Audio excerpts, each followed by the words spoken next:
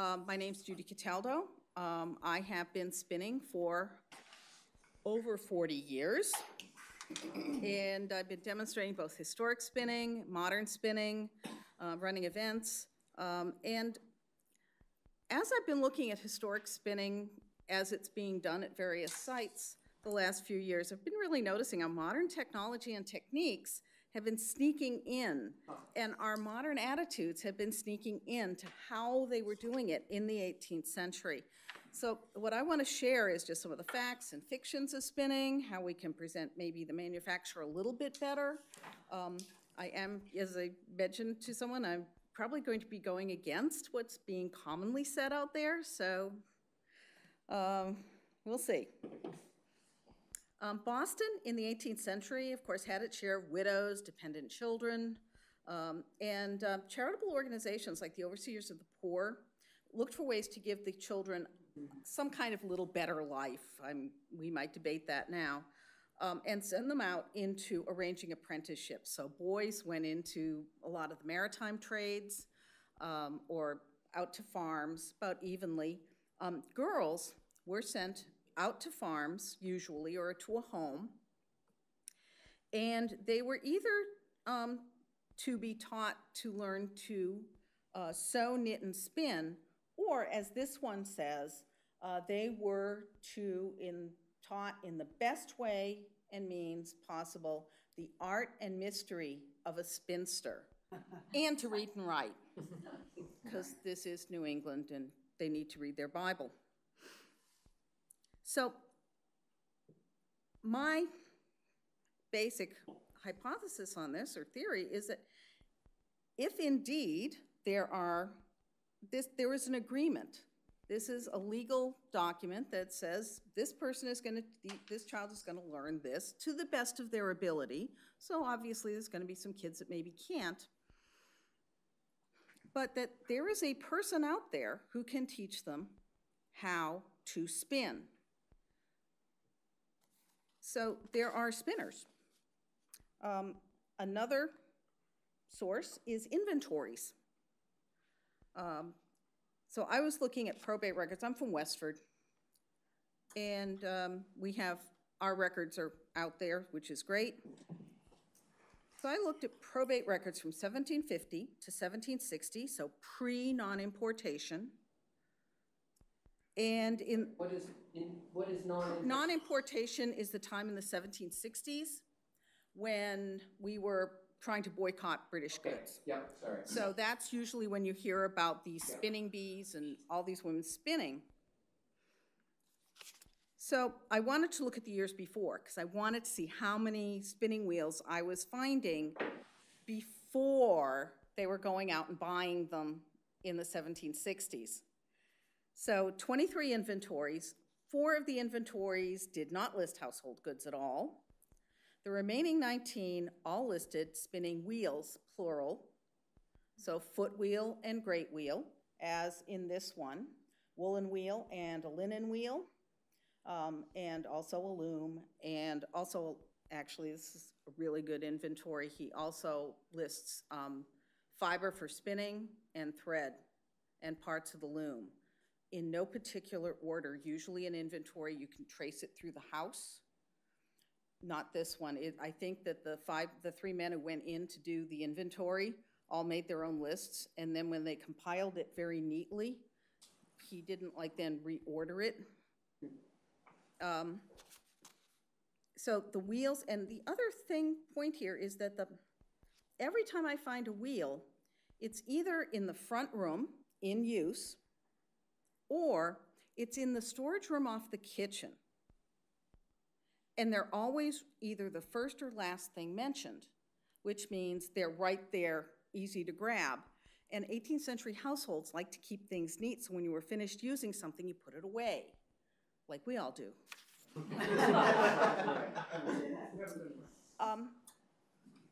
And none of these, not one of these wheels, or anything else, was in the attic. And why do I mention that? Because it is common today to hear some historic sites and reenactors say, in the 1760s, women got their spinning wheels out of the attic and taught themselves to spin. The problem is it's the wrong 60s. That was the 1960s. Whereas today, it's really easy, go online, find a spinning wheel. Then there was no infrastructure, it was really hard to find one. And it was also, you couldn't find one that was new. You needed an antique one. So you went up to somebody's attic. You'd always hear about somebody who had one in the attic. And you'd go and you'd find one. And then you went to the library and you got a book and you taught yourself to spin. Obviously, there were spinners around in 1750 and 60 to teach. But we, in that 20th century spinners, we did not have that advantage. We are the ones who had to teach ourselves to spin. So yeah, the 60s, just the wrong 60s. Another example of how much spinning had to have been done are the fulling mills. Now, once the woolen fabric has been woven, it now needs to be shrunk and dressed. And it's a long process. I won't go into all of the process, but to say that it's usually said that it takes about 5 spinners to support 1 weaver. And there are towns with multiple fulling mills. So far I've located 34 fulling mills, all before 1770. And they go from Cape Cod, where there is really surprising, there's 8 on Cape Cod, 2 on Martha's Vineyard, 1 on Nantucket. There was some serious textile going on down on the Cape. And you're finding them all across. They're usually within about 10 miles of someplace. And then there's some places like Rowley. Rowley is the first fulling mill. It was 1646. And there are, again, by 1750, there are 3 fulling mills in Rowley. That is an unbelievable number of spinners and weavers to be supplying that. So a pulling means that it's shrinking? Yes. Full, F-U-L-L. Yeah, fulling. Fuller's earth. Oh, I thought it was full. You're fulling it. It shrinks. Right. Yeah, we incorrectly refer to it as felting. So for knitters, you did the felted. It's fulling, not felting, but hey, the instructions say felt. If anybody's in my Scottish talk, this is the same as the Scots women doing walking. Walking, yeah. Oh, the walking wheel. No. Oh, no, W-A-U-L-K, totally different. Okay. Scots You can so before there were fulling mills, you could walk the wool, W-A-L, it's W-A-U-L-K. Okay, yeah. And it's what it sounds like. You put it into hot water and soap and you walk on it. Oh. Yeah, like in a basin, kind of like mashing grapes. Right. And there's other methods for doing it to get the fibers to knit together. But the rest of the process, and that really shows the machinery, and that's showing, I know there's a red thing here. Is there a red dot? Yes. There's a red dot. Okay, those are bashing it. So it's on a trip hammer, and those are coming down and bashing the woven fabric in hot water and soap. And it will go through that process several times. It will then get stretched back into shape. It then goes through another machine that's going to brush up the nap on it. And then with giant shears, as in like really giant shears, it will come in and trim off all the fuzz. And that's how you get your nice worsted, your well-dressed fabric. Okay, spinning had worth. This is something that it is worth money. Woman's labor, so we can see what men made for farm labor. And this is 1778, Congress and other municipalities were starting to set prices because there was price gouging going on during the Revolution. Who'd have thought? And so for spinning yarn per run, and that's about a day's spinning, is 1 shilling 2 pence. It has worth. The foot wheel and woolen wheel, that's how much they should cost. Wool, 3 shillings a pound. Well-dressed flax, 1 shilling 6 pence. So these items have worth. And here we have something from the 1768. And this is someone, he went out and he bought 30 pounds of sheep's wool. And he paid 1 6 per pound. And then he bought the indigo. He paid for it to be dyed and spun, paid for the weaving, and then to the clothier's bill, that's the fulling, and the pressing, which is what makes it nice and flat. And he got his 20 yards of fabric for about, 8 pounds, 1, 8 shillings 1, pardon me, it should be 8 shillings 1 pence per pound, per yard. So he's saying this is really good wool. Again, it has worth. And here's our friend, hopefully everyone knows this young lady, Anna Green Winslow. Anna Green Winslow learned to spin. That was part of her training that she got when she came here to Boston to live with her relatives. As would happen with young girls, they would be sent someplace so that they could kind of get finished off, meet the right people, take classes. And she was trying to perfect herself in learning to spin flax. And that's on February 9th. And she was doing well, and she was working on it. By Valentine's Day, so 5 days later, her cousin had reeled off 10 knots, so about 900 yards of thread. And yes, the yarn was of my spinning, and Aunt says it will do for filling. Now, when I first read that, I misunderstood filling, and I shouldn't have, because I should have known better. And I thought it's stuffing. It's not stuffing, it's the weft in weaving. Yeah, the cross part in weaving, what you're weaving through. The warp has to be stronger and has to be spun differently. But the weft, It would do for it. and that's, in a few days, she was able to spin something that was usable, not to be thrown out. I have a question. Mm-hmm. From what I know of flax, it takes a long time to get the fibers out of the Yes. plant. Would she be doing that work? No, Or just? she would have bought that well-dressed flax. She would have bought it, okay. Yes. They would have bought, in Boston, they would have brought the well-dressed flax. If she were a farm girl, She would have done all that work. then, no, her father would have done most of that. It's usually men's work, just because of the, Beat it it's, and yeah, stuff, yeah. yeah. Now, this next little modern intrusion, I may be responsible for. I was listening to someone talk about spinning, and they said, oh, well, at those spinning bees, they just threw out the yarn because it wasn't any good, because they were just learning to spin. Now, these are teenage girls who would probably be spinning since they were Anna Green Winslow's age, about 12, who were doing these spinning bees or spinning matches. The amounts that they were spinning were pretty good amounts for spinning for the whole day. They'd usually start these matches at like really early in the morning and go until dark.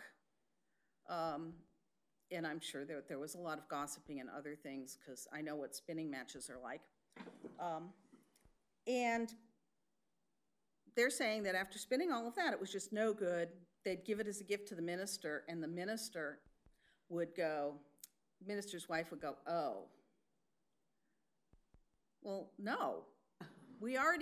I've already shown there's spinning, there's good spinning, Anna Green Winslow, in 5 days, can produce something that can be used for weaving and is acceptable. This is an upper middle class family. So I was spinning one day in this rather dark room, and there's one thing about a flax wheel, and that is it's all wood. And if you start in the morning, it's okay. And as you get into the afternoon, if it's cold and damp, it stops pulling in. And I was saying in front of a group of reenactors that, I got home and I looked at what I had spun, and I had to throw out the last hour's worth because I couldn't repair it. I had so overspun it, so it was kinked on itself. It was useless. And someone, again, didn't have those listening ears on and is telling people that everyone threw out their yarn. Well, no, I threw out my yarn, and in my defense, I put it in the compost, not in the trash. But yes, so how do we know about some of these spinning techniques for the 18th century? Treatise on the Propagation of Sheep, written by John Wiley, 1768. Now, I was told, not sure how true this is, but I was told that he came to New England to study how textile production was done, and then wrote this specifically for Virginia, where there was very little textile production being done, to encourage people in production. Now, what he says is mostly about how to raise your flax, how to take care of your sheep, etc., and has a tendency to say things like spin in the usual way. So so it does kind of tell us that they already knew how to spin, but you needed that specialty thing, like going to those classes or reading, for me, reading Spin-Off magazine. I'm going to find out how the best way to spin that fiber is. I already know how to spin, but I may need to know if I need to do a certain angle or hold it a certain way. And that tends to be kind of what he's saying in there.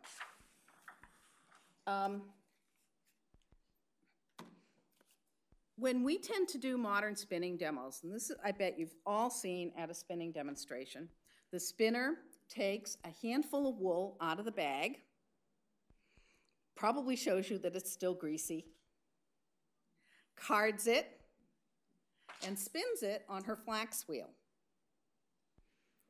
Well, not exactly how it was done. And I think this would make a whole better part of this would make a much better demonstration than that would. So first, what he's saying is, my red dot, wash the sheep in the stream, then put them up in pasture for a week or so. Let some of so you've washed the dirt out, now you're letting the lanolin come up the rest of the way. Then shear them. And then the next step, of course, is carding. And here's his instructions for carding. And again, this is not what we're doing. So first, you're going to put your fleece out and separate it out into the sections for the various parts of the sheep. The wool grows differently on different parts of the sheep because the sheep has been standing out in the weather and getting weathered differently. So you separate out your wool first, then you wash the fleece. I wish I knew this 20 years ago. And then to card it, we have that's at the bottom here. Circle with one hand, pluck off small quantities at a time, and throw it all together in a pile in the middle as you've been carding these light bats. Let it mix up, pick them up again, and do it again. So instead of combining the carding with the spinning, or even doing spinning at all, what a great demo that would be to just do the carding, which is what a lot of times these are school kids. Wouldn't that be a great demo to do with the school kids? They can see what the carding part is, what they would be doing as little kids, because they wouldn't be spinning yet, mostly because they just don't have the dexterity.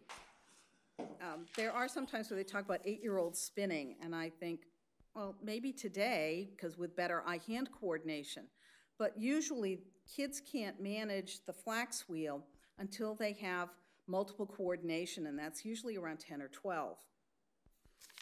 So the spinning wheels. This is a great wheel, also known as a wool wheel, or sometimes as a walking wheel, and that's because you walk while you're spinning. It is pretty basic craftsmanship, so someone with kind of advanced woodworking skills is going to be able to make this, because the most technical part is the screw here, which is the tensioner, and that's what's going to be pulling it tighter, pulling that drive band tight by moving the mother of all, that, forward. There were spinning wheel makers here in Massachusetts as early as 1635-ish. And we know that because for anyone with the history camp tour a couple years ago, the Fairbanks House, he was a spinning wheel maker. There is an unknown spinning wheel maker around that same time in Ipswich, Massachusetts. Next, flax wheels. Flax wheel is much more technical. So April 19, 1775, Lexington Green, Captain Parker. Captain Parker was a woodworker doing precision things, making cases for nautical tools. He also made spinning wheels. And that's why someone like him would need to make a spinning wheel, because of the technical things involved in making spinning wheels. Fun names: the table, the mother of all, the maidens, distaff, footman. Flax wheels we can see. So, and these are a couple of the flyers. This top one, you see this metal part, it's called the mandrel, and it's actually narrow, it's beveled in, so that it really only lets you spin, it's made to spin fine thread. It has replacement hooks on it. Those are modern cup hooks. This has the original hooks. They are bent wire, and I can tell you from experience, if you're spinning it all unevenly, everything's going to catch. This whorl, W-H-O-R-L, there's very little difference between those two grooves. So essentially a flax wheel has what's called 1 ratio or 1 speed. So it only does that one thing. It spins long fiber, whether it's flax or worsted wool, which when it's combed, it comes in these big long bats. That again, you would dress on a distaff and spin from a distaff. That's what it's meant to do.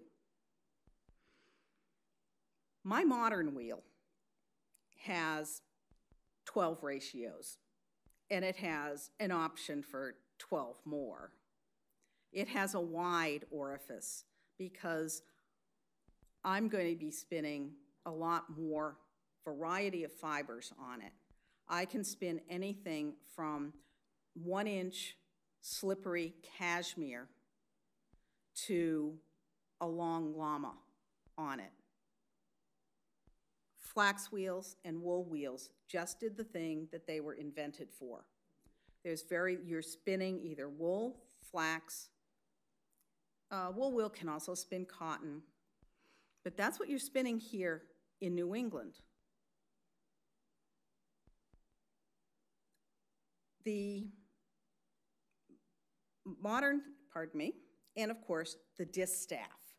The distaff being up there on top, how we know, we've always, the modern term for women, distaff, your distaff side. So I pulled some photos.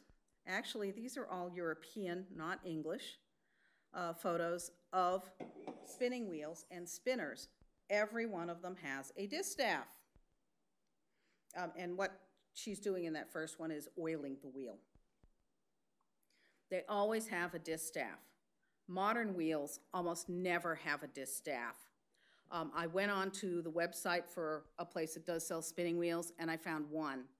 And it's an upright spinning wheel, and upright spinning wheels didn't get here, according to the spinning wheel sleuth, until around the early 1800s, with the exception, of course, of this very odd wheel in Chester, Pennsylvania. But for those of us who are reenactors and we know about clothing, Chester, Pennsylvania kind of has the odd thing out for everything. I don't know why. So there's a type of spinning I haven't mentioned. It's a little controversial. And that's the spindle. Oh, yeah. Was the spindle here in the colonies? Most people feel that it was not, because again, we had all those spinning wheel makers, so we didn't need spindles. Spindles are for people who can't afford a spinning wheel. They still are. And were they here? Would an older woman who had seen their grandmother use a spindle and whose granddaughter's using the spinning wheel use a spindle? Maybe, as long as it's with a distaff. We have now had about 3 generations of school kids that have gone through our programs and learned that children learn to spin on a drop spindle. Colonial children learn to spin on a drop spindle. Well, that's not a drop spindle. I know it looks like it if you're not acquainted with the method. That's not a drop spindle. It's barely gonna leave her hand. The spinning is taking place here, and she's, for the most part, holding on to that spindle and turning it. And sometimes, once it gets going, you can turn it for a bit, but then you keep spinning from up there, and it drops usually no more than a few inches. It's always within reach of your hand. Different from a drop spindle. So what about these colonial kids who learned spinning from a drop spindle? There they are. They don't use a distaff. That spindle, that style of spindle, came to the United States in the 1960s by an anthropologist and his family.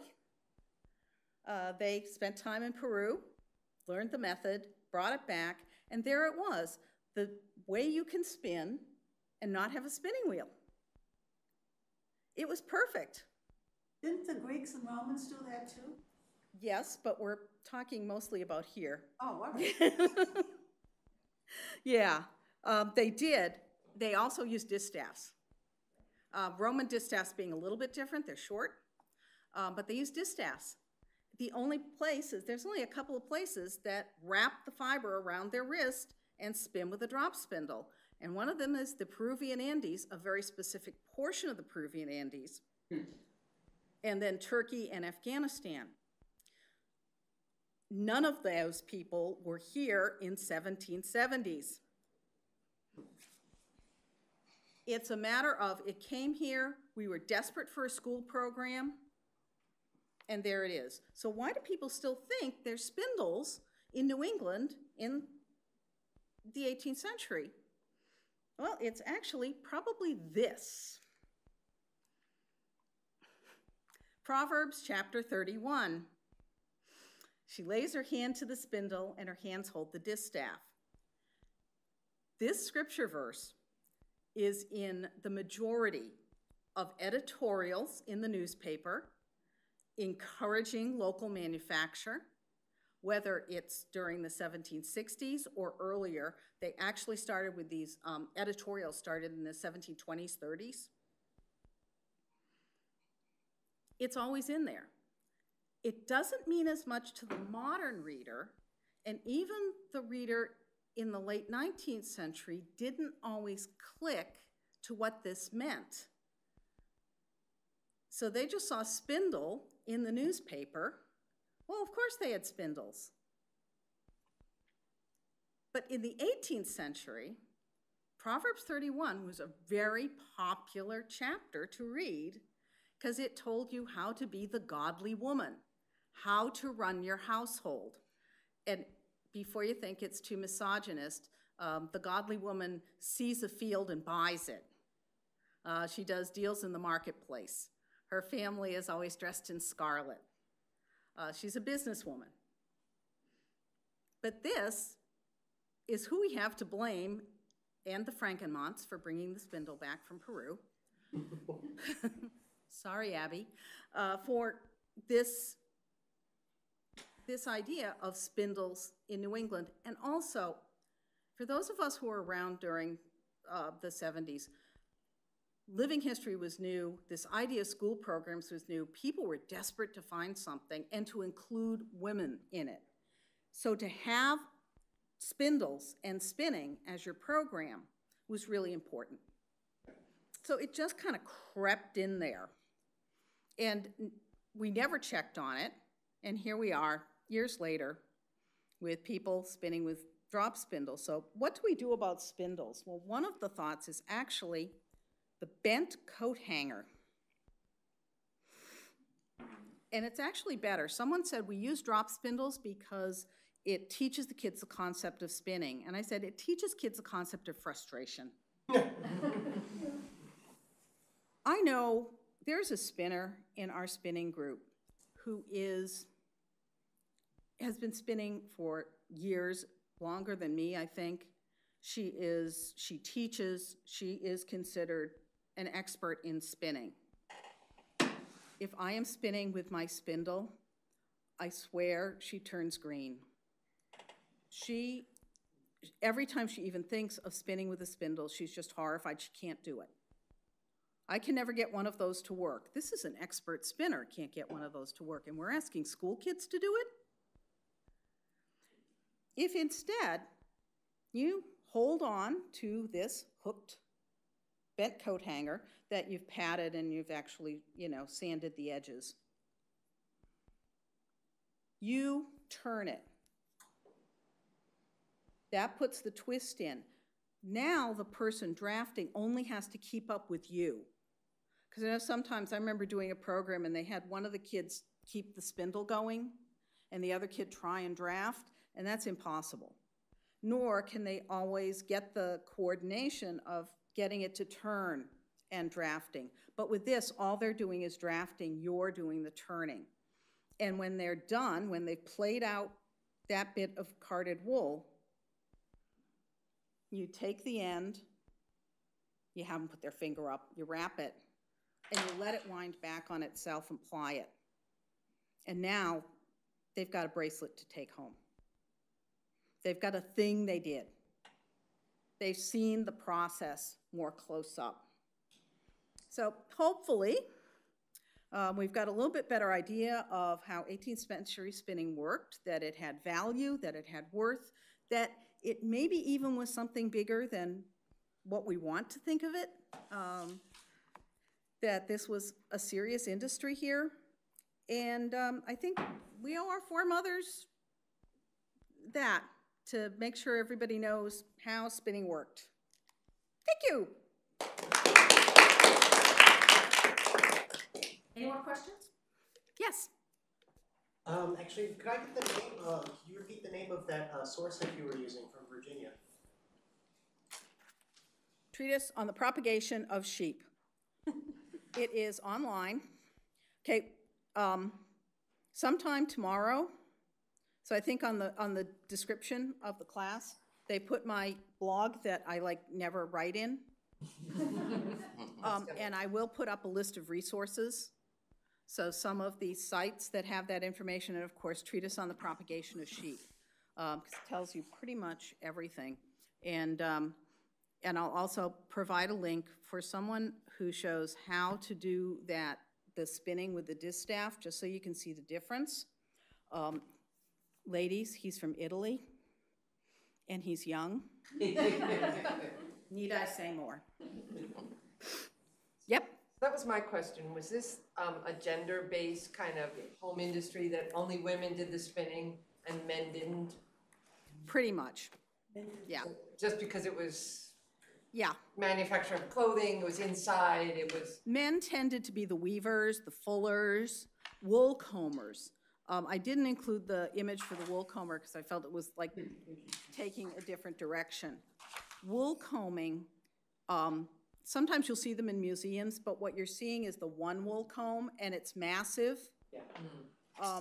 It's, they kill people with them, St. Blaise. And the difference between what? And I think there's somebody's mystery novel too. And they're huge, and they're heavy. Definitely. And but why you're seeing that one, you always see those. And so it looks like you'd take two and go like that, like carding, and you don't. Because what the other one is lost to time, because they would have multiple of these big combs, and they'd sit into an oven where they'd heat.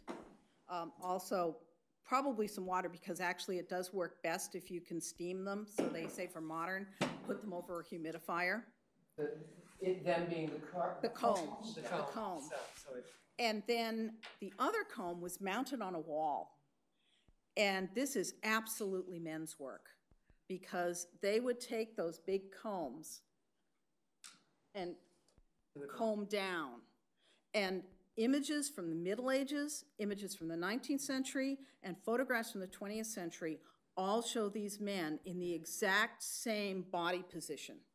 This is something that didn't change for hundreds and hundreds of years. And when they comb it, you get these long, long, long, long bats. Now, when you... And that's producing worsted, is that worsted? That's for cloth? worsted, Yeah. yeah. And if you're doing that with hand combs, you're just doing like a little bit. And everyone who I see use them, they use them like they're a pair of cards. It's like, why bother? It's, yeah. What's a hetchel? Is that for flax? Yes, Okay. hatchels for flax, and that's the thing with the spikes. Right. And yes, flax is, the problem with describing flax, if I talk about wool, and I say, if you don't know what wool cards are, okay, wool cards are like dog brushes, Yes, exactly. right? And then I take that and I spin it and I show you twisting. It's words you understand. They're words that you can get a mental picture for. So with flax, you break it. First you ret it, and then you break it. First you ripple it, then you ret it and break it and scotch it or swingle it and then hatchel it. Yeah, it's another language. It doesn't, you have to have the photos to go with it. So actually when I do a program and I need to explain it to people, I say, okay, see over there on the desk? See the photo album? Look at that. Because I'm doing 18th century, I shouldn't have a photo album. But do men do that, or do women do that? Mostly men. Yeah. Women could do it, and especially once it gets down to the hatcheling. But it always sees the images are always men. Right. If you see images, it is men doing it. Right. And they also will sometimes talk about redoing it before they have a group over to spin. One of the things about spinning bees is, yes, in the 1760s they were political. Before that, they were organizing a bee. A bee, I keep my definition here on my extra piece of paper. A bee, I'm not going to be able to read it, it's too tiny. Okay. So a bee is a medieval word, actually from the medieval word bene, for to do a kindness for, to do a favor for someone. It also then means organizing a group to get something done. So the description given in the OED was a man who's saying, I need to get my shed built, so I organized a bee.